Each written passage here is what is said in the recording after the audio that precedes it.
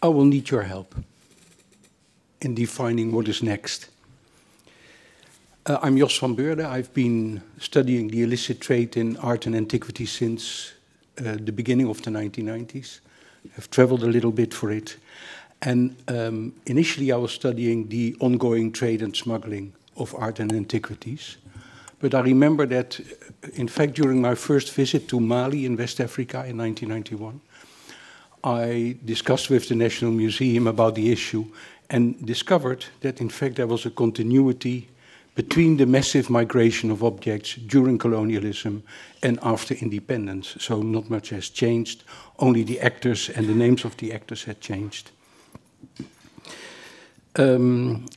So I wrote a few books about it, but the last book, that's this one, Treasures in Trusted Hands, it's about colonial objects and restitution issues. And I did it purposely because for the ongoing trade in art and antiquities, there are some regulations, like the UNESCO 1970 Convention, there are implementation laws. For Nazi-looted art, I discovered there are principles have been defined, very important. So I've decided to focus on colonial objects and restitution issues. And I have titled my contribution, Looking for Common Ground, because I feel that's what we need, but I will try to define that. First of all, at the global level, there are changing power relations.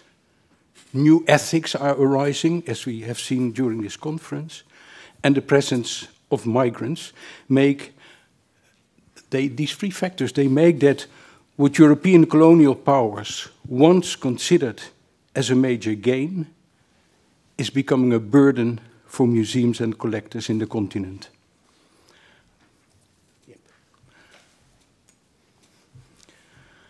Europe has a problem, a big problem, especially in the relation of war booty, of confiscated and smuggled objects, confiscated by missionaries, by scientists, by collectors, and smuggled objects by colonial officials and military. And whereas Wayne said yesterday he is a pessimist with a little bit of hope, I'm more of an optimist, but I try to limit my hope as much as possible, you know, just to be realistic. I think there are cautious indications of a break in the 2002 declaration on the importance and value of universal museums. You all know about it. And I see developments in Germany, in Scandinavia, in the Netherlands.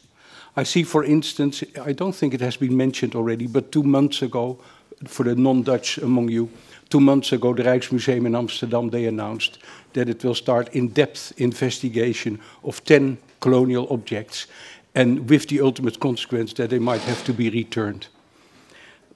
This museum is in the process of a repatriation project of some 1,500 objects to Indonesia.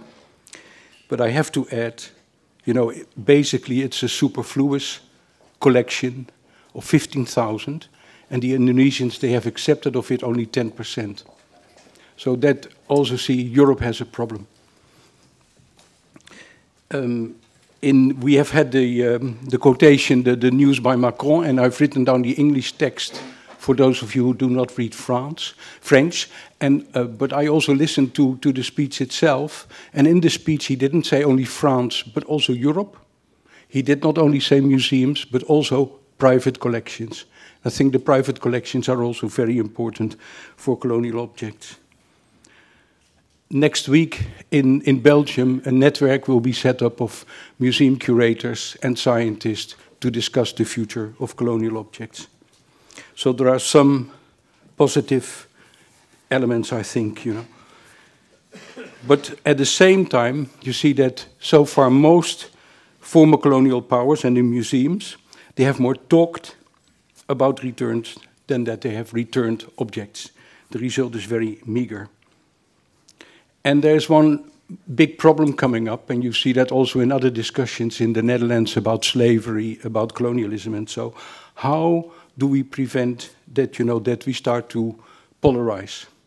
I think it's a very important issue, and I wonder whether you have thoughts about, you know, how we can discipline ourselves to be very very much to the point in the discussion about it. And I have to look myself in the mirror because I can get very upset about things, about injustice, but we have to do that in a very disciplined way in order to prevent polarization. And that was also one of the themes, for instance, in the guest book in Berlin, but also in other lectures. Now, how do we proceed? Return is a healing process. It's a means to undo injustice. It's a means to improve relations and to make them more sustainable. Return is also the transfer of objects. Now, from the study, I've learned that no two returns are identical or return processes, but that you probably all know. And do not try to make it a quick fix, because you're cheating yourself. It's too difficult. You need time and you need experts to do with it. Now, so far in the post-independence period, claims that were dealt with, they were usually matters between two states. But more and more, also under influence of indigenous communities and other discussions, you see that more and more non-state actors want to be involved in the discussions about it. And we have to think about it, how to involve them.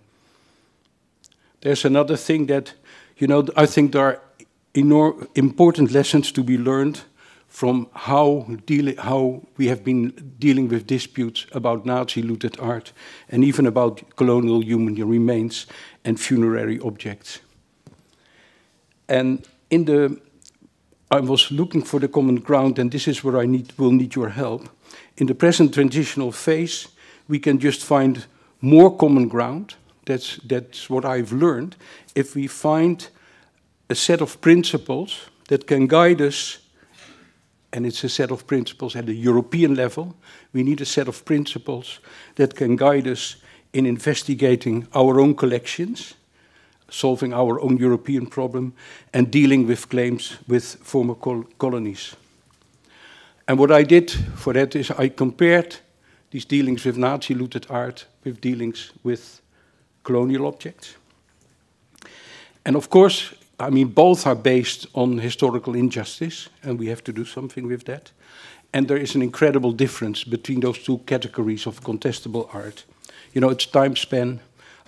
Don't have to explain who owns an object, very complicated question. And the evidence is also complicated. But what I did do, and that's my what next answer to the question, what next, but I need your help to think about it. What I did is I translated the 1998 Washington Conference Principles for Dealing with Nazi Confiscated Art into principles on objects of cultural or historical importance taken without just compensation or involuntary loss in the European colonial era. Now you see from the definition already how complicated it is to translate only the title of these principles in a suitable title for colonial objects. And this is what I've tried to do it. So I couldn't say confiscated, because then you get immediately the problem of, yeah, but it was Dutch territory or British territory, so we were allowed to confiscate. But if you say taken without just compensation or involuntary loss, that's a category which helps much better. And, and that comes also back in the definition. In the first part, if you look at the Washington Principles, I've got 1 more minute. Okay, I'll finish that. Yep.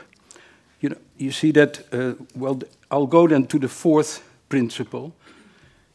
We have to, consideration should be given to unavoidable gaps or ambiguities in the provenance in the light of passage of time and the circumstances of the European colonial era. So I'm asking you, if you have any reflections of it, they're absolutely welcome. And we just have to go to fair and just solutions. My time is over. Thank you very much. Yeah, just a few words. My name is Engelhard. I'm a national archivist. I'm really honored to be here, and also I feel a little bit like they say in Dutch, a strange duck in the pond, because I'm an archivist and I have never really dealt with musea. But of course, what we have deals with history as well, but in a slightly different way. And well, I learned a lot today, and learned a lot of new questions also. Like to say a few words about the nature of archives and, well, perhaps how it relates. Archives are always dealing with power, because they are the remnants, well, the remains of power structures, and whoever has the power decides what is going to remain. So archives are always a reflection of, well, you can say the establishment, and archivists are the curators of that, and they make choices. So archivists are quite invisible, mostly, but of course they determine, to a large extent, what's being shown to you and to the next generations of documentary, well, heritage. So they are not neutral, although it's hard to see. For this reason, archives are also very often an object of violence and war even. I mean, one of the first things which was struck in Sarajevo when the city was beleaguered was the Oriental Institute, which, well, had the documentary history of the Bosnian Muslims. And the example of Timbuktu was mentioned also today, where all the documentary heritage had to be removed, which succeeded actually. Now, if we talk about, or think about decolonizing the archives, which we are doing, we hosted the seminar on the East Indian Company the other week in The Hague, where also the concept of decolonizing was discussed. There's a difficulty.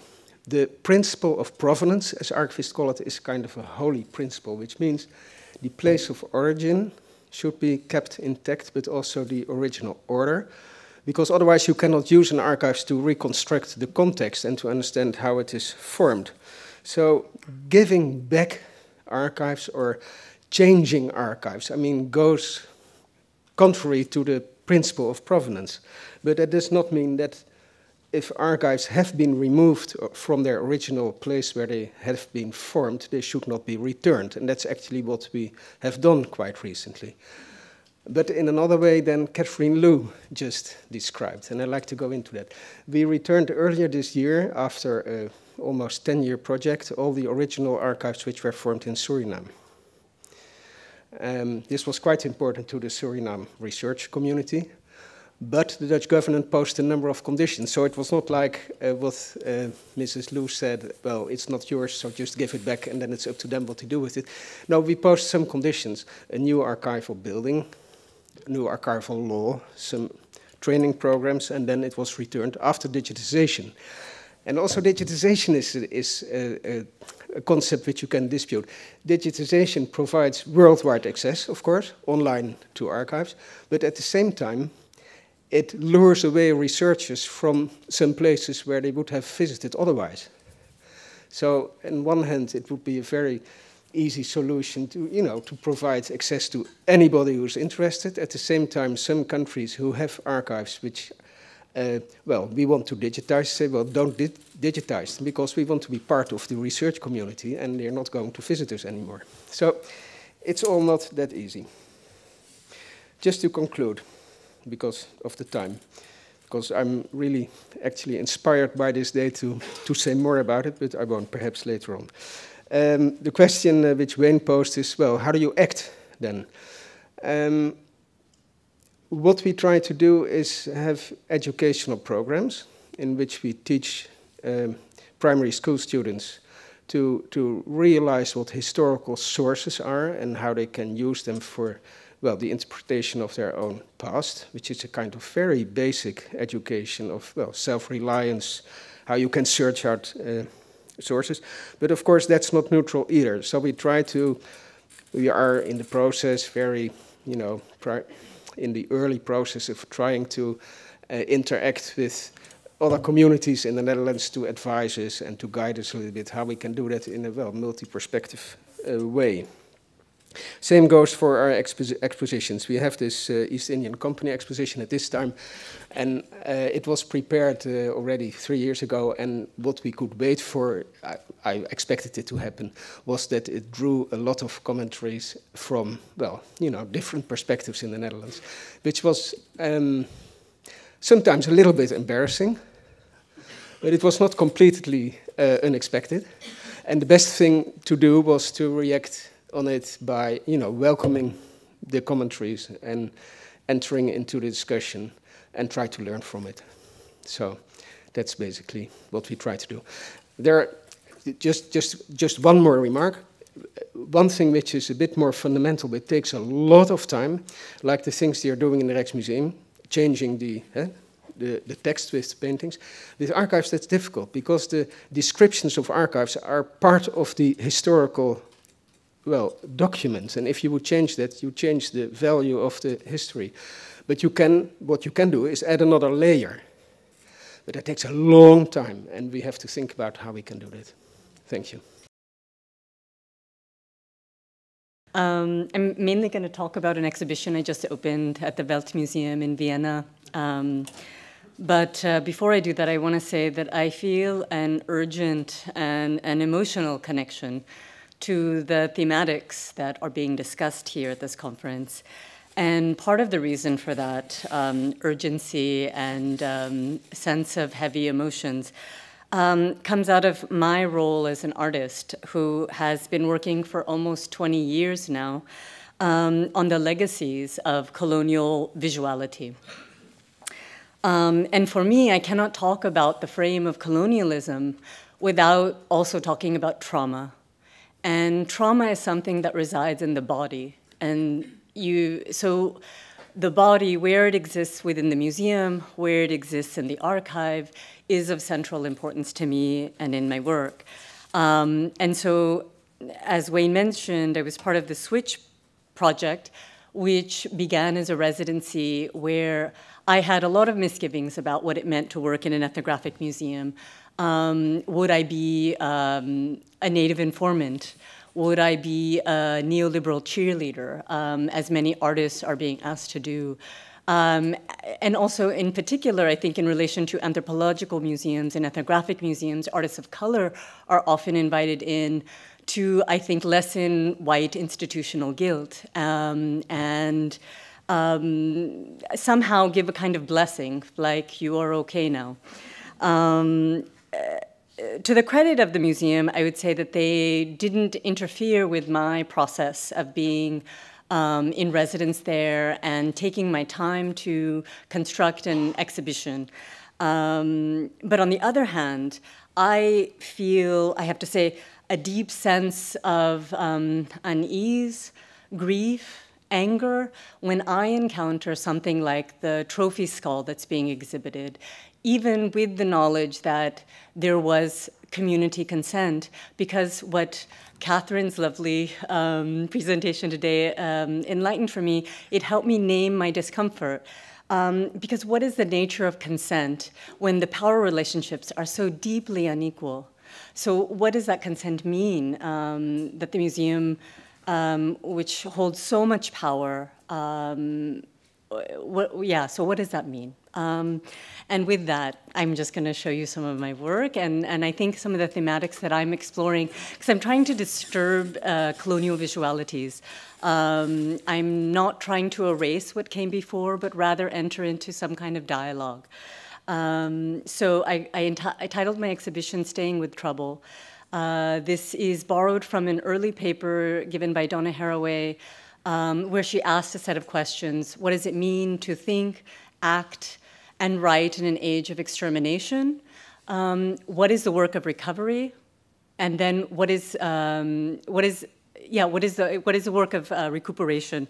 And her answer was staying with trouble. And for me, to stay in the middle of the contradiction is what I'm often trying to do as an artist. And I think what it means to be in an ethnographic museum, there's no getting away from the violence that is in the foundations of an institution like an ethnographic museum or like the Weltmuseum or this one. But one can engage those meanings and maybe produce something new and productive from that, but you're always implicated in it. Let's see, and then, so I'm gonna just start. The center of my exhibition is really the deconstruction of a 1902 German textbook called Die Woker der Erde. And it is a book that I cut apart and then used as a kind of generative sketchbook source for all the ideas that came out in the exhibition. And I'll go rather quickly, but just to give you an idea, this is kind of an individual detail of what became a 70-page installation. And so these are just, so book pages. We'll have another view of the overall installation in a second. But a lot of it is like, some of the works are better than others. The point is not about them as individual works, but really seeing the total gesture of cutting apart the book. And then for me, it's about a very, it's not premeditated, my interventions. They're very, so this is a view of what the installation overall looks like. So you can see some pages better than others. You see it sort of more as a collective act. And from this book, there are also another set of projects. There's 2 vitrines in the space, kind of antique museum vitrines. And one set has a set of watercolors that I created.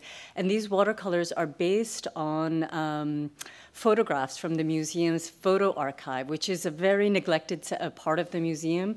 I think there's been virtually no historical scholarship on its photographic collection. The main emphasis, I think, for the museum, what I was told, is on the objects. So I kind of reinterpreted the photographs through painting and then through surrealism. These are just examples. There are 8 watercolors in one vitrine, just kind of an installation view. And then the next project is also a vitrine. It's based in the vitrine, and some of you will recognize. This is the first. On the left is Fritz Rock, the first director of the Weltmuseum. And on the right is Steven Engelsman, who's here. I didn't know that you were going to be here. But I decided to include yours. There's 5 portraits that I created of scientists and directors associated with the Weltmuseum. And for me, it was like also part of the gesture of bringing those that, the knowledge producers in front of the lens. And also then I think this act of adding the facial tattoo. Fritz Rock was a Nazi sympathizer, and it was like adding these kinds of, this gesture was about bringing also something about pathologizing the white male subject. And it's a vitrine layout, just an installation view. And then the last set of works that I'll show you are a new set of portraits that are very personally important to me. Do I have enough time? Yeah? Oh, a few minutes, okay. So this is from a series called Do You Know Our Names? These come from anthropological portraiture from actually the same book that I deconstructed, Die Woker der Erde. There were small, very brutal images of Native women from different parts of the world without clothing, without hair, set into blocks of text. And I took these images, reproduced them photographically, digitally, and then said, they're about 70 by 100 centimeters, but I said about an act for me which is about recuperation of identity, it's about kind of, yeah, so I give them makeup, I give them hair, I give them clothing, and in the process, for me, it's a deeply joyful project to do, and so I'll just show you a few of these, and then I'll end. And I'll just mention that the title, Do You Know Our Names, comes from the lyric of a Sweet Honey in the Rock song called, God, now I'm blanking on the name, If You Had Lived, I think. But it was also, their music was very central to the making of these portraits. It would be the first thing that I would play to kind of set the spiritual and political tone for the project for me. And then there's just 2 more images I'll show. These 2 are actually not at the Weltmuseum, but are in Berlin right now at Galerie im Corner Park. part of a show on gender and colonialism. And that's the last image, and I think that's probably 10 minutes. Yeah? Okay. Thanks. Hello, thank you for the invitation. My sort of small talk today is called The Museum Will Not Be Decolonised, and it's basically based on my experiences at Birmingham Museum and Art Gallery as part of a team of co-curators. We were basically invited in and asked to curate an exhibition which confronts Birmingham's imperial history using the museum's existing collections. So here we go. So firstly, I need to say that Birmingham is a divided city, like most cities, and that these divisions stem in all kinds of ways from colonial rule. Birmingham was the factory of empire, the site of the Industrial Revolution, which was funded by the working and enslaved people on the sugar plantations of the Caribbean. Birmingham produced Britain's metalworks, its guns. It gave the world the word eugenics, and its most celebrated figure is Joseph Chamberlain, who was a colonial secretary and a committed racist imperialist. Today, nearly 50% of Birmingham's population are not white, and it's not a coincidence that Birmingham has a very significant far-right and white nationalist presence. Yeah? Okay, cool. That's fine. Personally, I see in Birmingham's history and its present an opportunity to radically recast the role of the museum within public life. Instead of upholding hegemonic narratives of national identity, the museum could have a role in transforming it. We were in a pretty good position because all of the co-curators of the past as now are women of colour from diverse heritages and therefore different experiences of empire. And some of us have been involved in decolonial projects outside of the museum, and we could see the potential gains of such an exhibition. So we started out full of hope, with just a touch of anxiety that comes with being a non-white person within the institutional space. And in case you're wondering, yes, that is foreshadowing. To me, there are two key stages to the co-curation process, or what happened. The first was the kind of surface level, which was decolonising the collection. So thinking about how museum objects could be contextualised in a decolonial way, providing context, changing the way we tell stories. But the second was decolonising the museum, and to me that is experiencing the resistance of institutional change as a kind of white wall, an emotional sort of experience, I would argue. But yeah, so today I want to focus on the challenges of the co-curation process, the relationships that were built and broken during this project. And if there are any questions about the specifics of the exhibition, I'd be happy to talk about that afterwards. So firstly to say, at the start of the project, it was agreed that we would be paid an honorarium for the work that we were doing. For the museum, this was an innovative practice. Usually they would just do a call for volunteers. Most of us are freelancers, so accepting a small fixed fee for the high-level consultancy that we were providing was something most of us were very uncomfortable with. It didn't feel very decolonial. The co-curation itself comprised of several meetings. We were showing the permanent collections and asked to critique the neutral museum tone. We toured the museum storage spaces. We were given talks about how the museum's collections historically categorised peoples and nations. And we were asked to reflect upon traumatic histories which we had all benefited from to varying degrees. Without fully realising it, they were providing a map of how the museum institutionalised a nation's forgetfulness. A history in which the colonised is dehumanised, where stolen objects are neatly accounted for, providing interesting and educational ways into a history for the majority white audience. So very quickly it became clear that the museum and ourselves went into the project with different expectations. To me, contextualising an object or narrating history from the perspective of the colonised is just the surface level of decolonising. The deeper work is thinking about how museums are complicit until today, and to think about how museums are resistant to change, because to interrogate their existence would require awkward conversations about their continued preservation and protection of whiteness.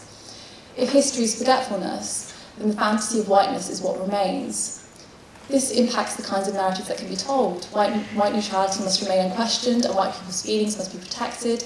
At the moment, white people want to be berated about their colonial history, so in a funny kind of way, it's business as usual. So museum staff were aware of what decolonising meant in relation to the collections, but I don't think they were prepared for us in practice. We were intent on drawing attention to the museum as an imperial structure that is intimately tied to systemic whiteness. We also strove to highlight how individuals reproduced institutions. In meetings, we would throw out phrases like white fragility and systemic racism to staff who had probably never been confronted in this way. And so we were allowed creative freedom within the exhibition, but it often felt like the price of our honesty was to jeopardise future decolonial projects and also our relationships with the curators. We were never really sure where we stood. At the same time, we kind of were aware of what was happening because we all have experiences of kind of racism, and we have a certain amount of empathy because acceding privilege is painful. We were asking the curators to question not only their professional practices, but to be involved in a conversation about their personhood within Birmingham, their responsibilities to us as people. So there were several flashpoints, issues to design components, certain key decisions that we weren't privy to at meetings that we were excluded from. But the main battle between us and the curators was the interpretation. To give a bit of context, by this time the project had run on significantly longer than planned and our involvement was much greater than what we had initially agreed upon. At first we made it clear that we did not want to write the interpretation. We had spent hours educating and facilitating a decolonial lens, and we felt that if we were to write the interpretation it would compromise our values and professional integrity. Unfortunately, when we received the museum's interpretation, it was written in the neutral museum tone we had critiqued weeks earlier. We received the interpretation on a Friday and told the deadline for editing was Monday. Of course, we had no choice. We decided to meet on Monday and make it work. We sat in a room for 8 hours on top of the work we'd already done individually over the weekend. We wrote the entire interpretation on that day. It was one of the toughest work days of my life, and of course unpaid. We had to set aside questions like, am I being exploited? Would a white man accept this? And what about self-care? So that we could decolonise. We spent hours arguing about the wording and grammar, what would be added to the story and what we would leave out, all the while concerned that our efforts might not be accepted and that our passion might be edited away. It was in this room that I realised that we had not been given any time alone whilst working with the museum.